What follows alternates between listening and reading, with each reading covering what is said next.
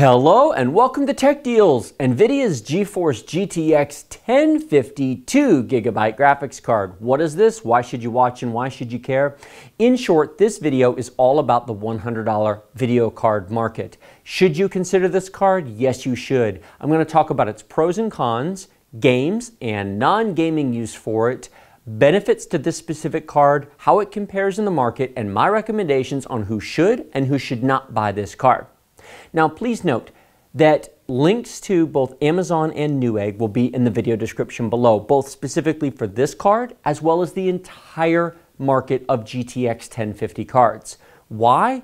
Because this may or may not be the right card for you. There are many different 1050s on the market. Zotac, PNY, MSI, all make 1050 cards. They're all fine. Buy the one from the brand you prefer, buy the one that you like the looks of the most, buy the one that's cheapest on the day that you watch this video. At this level of graphics card, I personally don't believe there's any substantial difference between the various cards. It simply comes down to your personal preference for brand, appearance, and price. Now, games. Let's talk about games for a minute because many people buy these cards specifically to play games. I'm going to break games down into two categories. First, casual or esports games. Do you like to play Rocket League, Overwatch, League of Legends, Dota 2, Counter-Strike Global Offensive, very popular games? All of those games will play perfectly at 1080p or Full HD resolution at 60 plus frames per second with no issues whatsoever on this card. You don't need to spend more than about $100 to $120. You don't need 4 or 6 or 8 gigabytes of VRAM. Video RAM for those kinds of games. They'll play very, very well on this card. And if that's all you want to play, great card, go buy it. Now, what about the other kinds of games out there? Battlefield 1, Rise of the Tomb Raider, Hitman, Doom, Grand Theft Auto 5. They will all play on this card mostly. If you want a graphics card that will play that list of games at 1080p or Full HD resolution, at ultra detail, at a smooth 60 frames a second, well, this will not do that. It's not powerful enough. You need really the GTX 1060 to be able to do that. The 1050 will just not do it, but it's not meant for it. This is really meant for casual and esports gaming. There will be upcoming benchmark videos on both groups of games coming up in the future. If you are not subscribed to my channel, please click the button beneath the video to subscribe. It doesn't cost anything and you get notifications of when those come out. I will show at what settings you can play the big budget titles. The casual games will play just fine, and I'll show some of those just to show that they will. But Battlefield 1, for example, Battlefield 1 will play on this card. Just not at ultra detail, it's just not at 1080p, but it will. So are you willing to make that compromise? That depends upon you and your budget. If you have the computer and the money for a 1060, you'll get a much better experience in a game like Battlefield 1 than you will over a 1050. It's worth, a 1060 is about $200. This is about $100. But you're also getting almost twice the performance. It's worth it if you've got the money and the computer. Speaking of the computer, let me talk quickly about power consumption. This is a big deal and it's why the card exists. This is a 6-pin PCI Express power connector. The GTX 1060 requires one. The 1050 does not. And this is a very important point. Many pre-built computers that come in a standard mini tower case about that wide and about this tall generally have between 200 to 300 watt power supplies. Lenovo, HP, Asus, Acer, Dell. Many of those computers costing between $300 and $500 do not come with a power supply that has one of these power connectors. If you buy a GTX 1060, you either have to use an adapter, which is what this is. This is a 2-plug 4-pin Molex connector adapter to one 6-pin PCI Express connector. Can you use this in a pre-built? Yes, that's why they make them. That's why they provide these. But you got to know what you're doing. You got to know what your current power supply is. Do you have a 300 watt versus a 200 watt? Because you'll definitely need a 300. A 200 won't be enough. Does your power supply provide enough power on the 4-pin Molex cables to power the 75 watt 6-pin connector? Maybe it does, maybe it doesn't. But you got to know that. Your other option is to change your power supply. That's even more complicated, and it's way outside the scope of this video to even talk about, but I'll say the power supply is cheap. $30 will buy you a nice name brand 400 watt power supply that will solve all your video card supply problems, if it will fit in your computer, if the cables match the current inside of your computer, and if you're okay to completely rewire the inside of your machine for power, and keeping in mind that changing out the power supply most definitely will void the warranty on your computer if you still have one, of course. If you would like to avoid all of that headache, if you would like to avoid figuring out, can I use an adapter? Do I have to change my power supply? Do I have the right cables? 1050. This does not use any external power supply or external power cables at all. Take the side panel off your computer. Take this card, insert it into the slot, screw it in place, put the panel on, turn your computer on, download the latest NVIDIA drivers from NVIDIA.com, and you are done. Just make sure that your monitor is plugged into the video card instead of your integrated graphics port, and you are off to the races. You don't have to worry about whether or not you have the right cable or the right wattage or the right amperage on the rails for the power connectors. Plug it in, it works. That's why this exists more than anything else. It's extremely easy to install in very basic computers. But it is in fact horsepower limited when it comes to playing big splashy games like Grand Theft Auto 5, Rise of the Tomb Raider, Battlefield 1, etc. What about the 1050 Ti, you might ask? I'm not going to get into it too much, but let me briefly mention the other cards. The 1050 Ti is the big brother to the 1050. 4 gigabytes of VRAM instead of 2. $30 more expensive, 10 to 15% faster. Should you buy one? If you really want to play Battlefield 1, Rise of the Tomb Raider, yes. If you cannot go to a 1060 because your computer won't take it, and you don't want to change out your power supply, and you don't want to try to figure out adapters, yes, the 1050 Ti is the fastest available graphics card on the market today that does not need any external power. If you're just playing casual esports games, just get the 1050. Don't spend the money on the 1050 Ti. Unless the price is the same. Now, if you're watching this 3 months from now from when I posted this video, and there's now a $5 or $10 price difference for whatever reason between the 1050 Ti and the 1050, yes, buy the 1050 Ti. But on the day I filmed this video, it's $30 difference between the 1050 Ti and the 1050. For Rocket League, Dota 2, League of Legends, Overwatch, don't bother, just buy the 1050, it's just fine. What about AMD's cards? The direct competitor to this is the AMD RX 460. I will have an upcoming comparison video on that, and I will do benchmark videos comparing live game performance between the two cards. Let me just say that the RX 460 is generally about 10% less expensive and generally about 10% slower than the 1050. They're very close in overall performance, and they're relatively close in price. $10 to $20 separates them, and about 10% of performance difference. So that's gaming. Let me talk about non-gaming for just a minute, then we'll open it up and I'll show you what's in the box.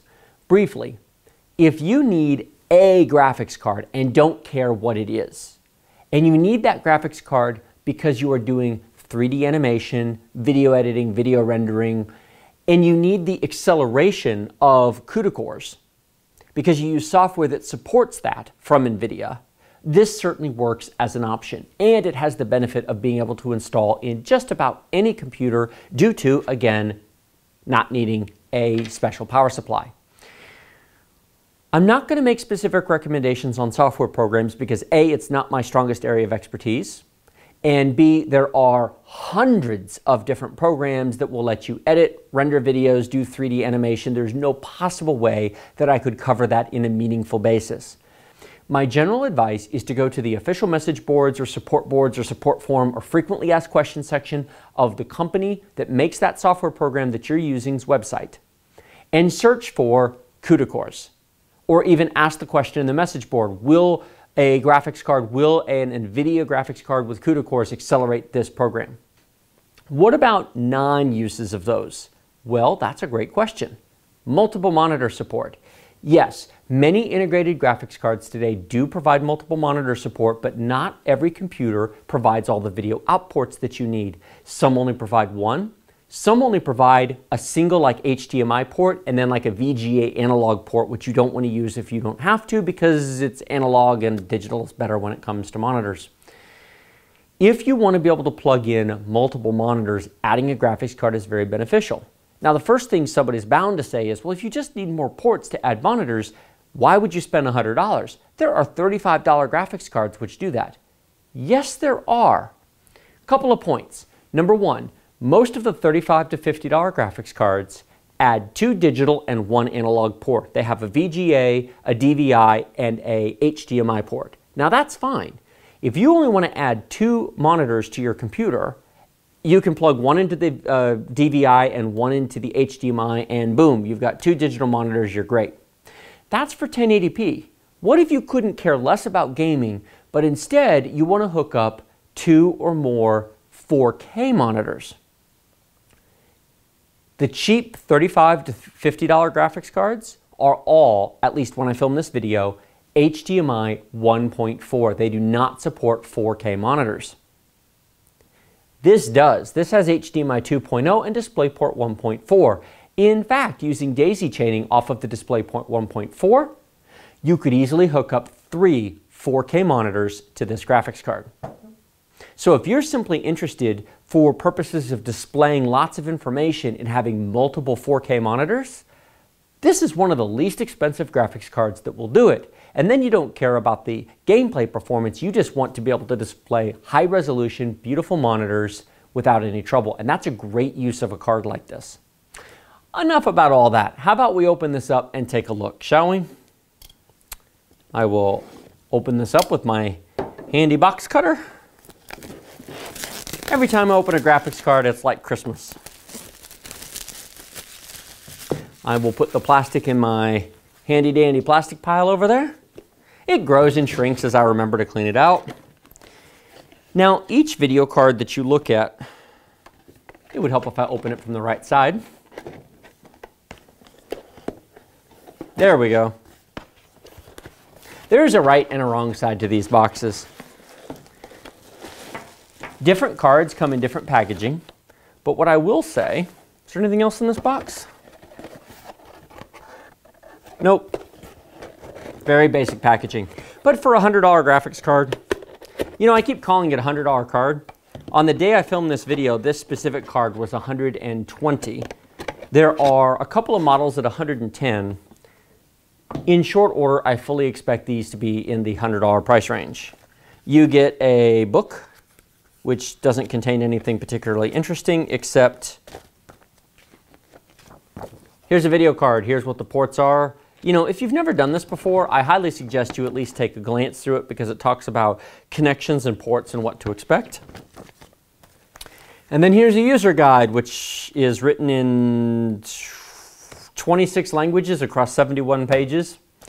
And then you've got a sticker for the front of your case if you care about such things. It's a nice metallic looking sticker that you can take and stick on your case. It says powered by EVGA if you care. And then we get to the graphics card in bubble wrap.